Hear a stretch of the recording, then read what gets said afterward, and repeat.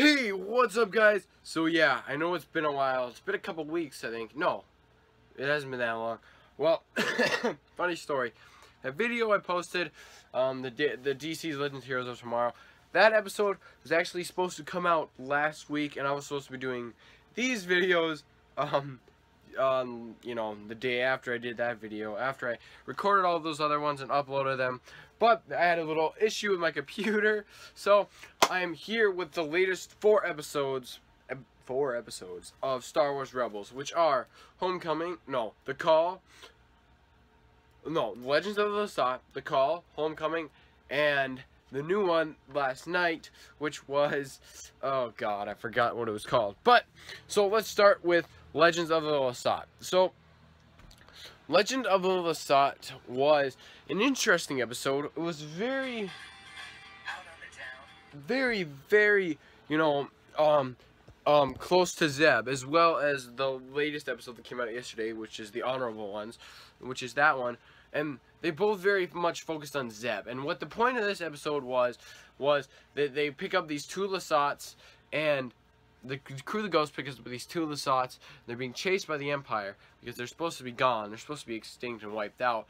And Zeb, you know, finds out that they know who he is, and they know that he was a high class guard. You know, he was a high person up in there, and that now they have a new planet. The Lasat have a new planet, and it's very cool to see the whole way that they figure it out, and that, you know, the whole tale between, well, with the I forgot what the tale was, but it was very interesting. It was a very interesting episode, and it was a good thing. It was an interesting background for Zeb, and that's something I really like about season 2 is we're really dwelling into the backgrounds of the characters of the Ghost, and we're dwelling into kind of, you know, into their characters a little bit more, you know, and that was something I really did like about Legends of the Lasat. So I would definitely give that episode a 4.5 out of 5 winks. I thought it was a very good episode, very well done. It had some pretty good action, and it was a very good story. And it turns out the Lasats are on their own world, and Zeb got to meet them, so, you know, when all goes to shit for them, the crew of the Ghost, he could go there. But moving on to Homecoming. Now, Homecoming was the one episode where I was like, ooh, now this episode seems a little bit out there. So they're following these kind of space whales, as I like to call them, and they're following on this gas planet in the mining guild, in which that was also referenced in A New Dawn, because that was a big thing, the mining guild, that was going on. And it was very interesting to see that come up again, because I just finished A New Dawn like a couple of weeks before that episode came out, and I was like, oh, you know, now I remember that. And it was very cool to see that kind of reference come back, and to see that these, you know, that it's connected, this stuff is connected. But the episode was very interesting, and I was not really looking forward to it when it first came out, but once I actually watched it, I thought it wasn't too bad. You know, there was some things I wish would have changed, but I felt like the characters definitely, like Kanan and Ezra, definitely they did, you know, work together good as a team. Especially, well, Ezra, he really became more close to the Force in this one, because he had to kind of become one with the space whales, as I like to call it, like I said, with the whales. And it was very cool to see him kind of do that, and that he had that connection with them, and he found out that these are the guys that created hyperspace, and that was cool. That was an interesting little little tidbit that we learned, and I thought that was very interesting, because who knew that hyperspace was created by the whales, by these, you know, by these whales. And it was very interesting. And the way that they did it is they go down into the mining guild where they were, and they get the gas, and that's what kind of gives them their capability to travel through hyperspace, which is very cool. And it was also very cool to see the new TIE fighter designs from the mining guild. Very interesting, really like to see that. And that also that stormtroopers were not, stormtroopers were in the episode, but they were not flying the TIE fighters. You know, it was Rhodians, like it was different types of species, you know, on the, fighting and on the front lines and stuff like that for this mining guild. So the stormtroopers really aren't a part of that as much, but, you know, they're still there a little bit.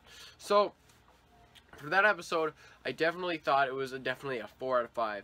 I didn't think it was great. I thought it was pretty good.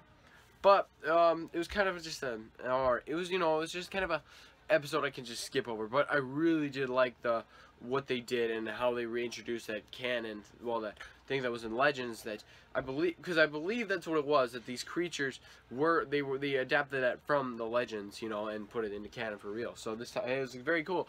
So moving on to the next one, which is Homecoming. Now this was the episode I was really looking forward to.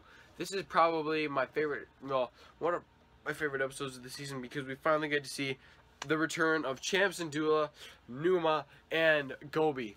Now, I read the Star Wars Lords of the Sith book, and that's where it kind of left off. That's where we first learned about Hera, was in that book, I'd say. Well, you know, we learned because that book came out after, you know, A New Dawn and Star Wars Rebels. But we learned about Hera in that book, and that Cham had her, and that Cham, his wife, died, you know, before that book happened, or something, and then Hera was not with him. It was interesting to see that he had faced Vader, and that he had become part of the rebellion by the end of the book. He was like, I'm a part of the, you know, I want to be part of this rebellion. And if you guys have not read that book, please check it out, as well as A New Dawn. And I'll be talking about other books later on. But so yes, moving on to that episode, I thought it was very well done. I really did love the episode, and I really did like how Hera just, you know, acted around her father, as well as Kanan.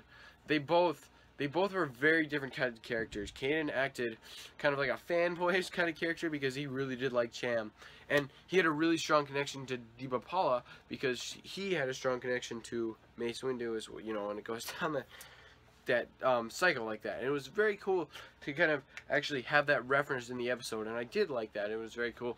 And I also did like hearing Hera have her native tongue, you know, her native Twi'lek language come out, you know, her talking to a French accent, you know. It was very, very cool, because that's how Cham talks, and, you know, it's a good callback to kind of, you know, what's, you know, it all been. And like I said, I really did like this episode. Definitely a 5 out of 5.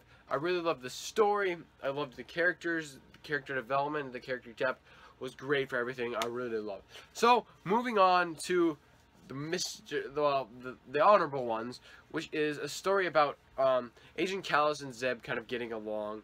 And this episode, to me, it felt really short. I really did like seeing these two together, because we knew since season 1 that these two were not good at all. You know, were not on good terms.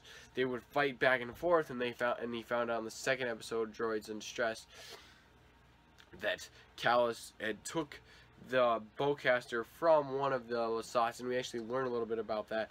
And in this episode, we also, you know, see, you know, Zeb kind of have a lighter side, as well as Kallus, and they kind of form a mutual, maybe a bond. I don't know where it's gonna go from there. It'd be cool to see maybe if Zeb could change him, you know. It'd be cool to see if Kallus would actually leave the Empire, because at the end of the episode, we see him talking to an Imperial officer, and he just walks on by. He doesn't even look at him, and Kallus just gets that look of, I wanted to be in his head like, is this really what I want? You know, because that's what I felt was going through his head. And Zeb kind of explains throughout the episode why the Rebel Alliance is good and what it's different from, you know, from the Empire. And it definitely is, because it has a stronger impact. And, you know, the people in the Rebel Alliance actually care about each other and care about a greater cause. The Empire, they care about themselves and don't care about others, you know, and that's something that I really find interesting. And I'm also reading The Lost Stars right now, and Cena and Thane are kind of the same way. Thane is kind of going down that rebel path. He's understanding, you know, is this really what I want? Is this, you know, and Cena's kind of in the same way, but she's like, no. Obviously, there's a reason. These rebels, they're terrorists. They should not have this impact. And, you know, I am on chapter 10, and I am hooked, and it is awesome, and I really do like reading it. It's right after Alderaan got blew up. So, yeah, it's very cool. But moving on to the honorable ones, like I said, I'm really, I'd be really interested to seeing where we can go from here. Like, if, Zeb and, Kallus are going to, you know, maybe form another friendship, or, you know, or form something, you know, or they're not going to be so harsh next time when they meet. But I don't know, and that's good. I really want to see what will happen in the future, and definitely give this episode a 5 out of 5. So yeah, pretty good episode so far. Next week's episode is definitely looking awesome. Yoda is coming back. The Inquisitors are coming back as well. And some new creatures that Sabine's going to be fighting. Well, the whole team's going to be fighting. But them creatures look interesting. And we're finally getting closer to the season finale, which means an epic showdown, which is about to happen. So, yeah, guys, that's about it. I will be back later tonight with the review for Agent Carter, The Flash, and DC's Legend Heroes of Tomorrow. Alright, I'll see you guys later. J-Wink, wink it out.